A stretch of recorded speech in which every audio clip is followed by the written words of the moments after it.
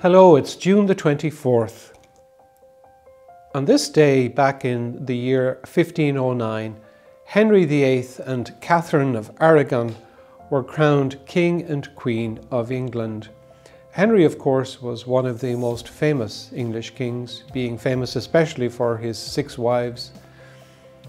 His first wife, Catherine, bore him no children. She displeased him for that reason, and maybe others. And he petitioned the Pope at the time, Clement VII, to have his marriage annulled. The Pope refused. There was a rupture with Rome, and that precipitated the English Reformation, with Henry the King making himself the head of the Church in England. He dissolved the convents and monasteries and confiscated their property and goods. And he was excommunicated from the Church of Rome. He went further and further away from the practice of the faith, taking more wives, executing his enemies, and very much living the kind of life which John the Evangelist speaks of in his first letter: those who succumb to the lust of the flesh, the lust of the eyes, and the pride of life.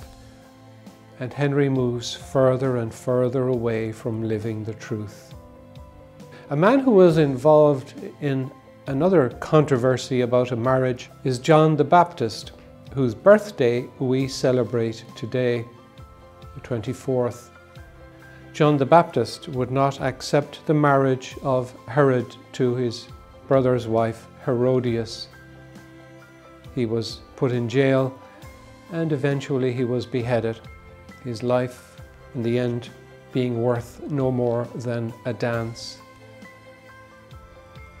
We need something of the spirit and courage of John the Baptist in Ireland now to stand up for the truths of our faith and the moral life which Christ is calling us to live. Truths about life itself, truths about the destiny of the human person, truths about family.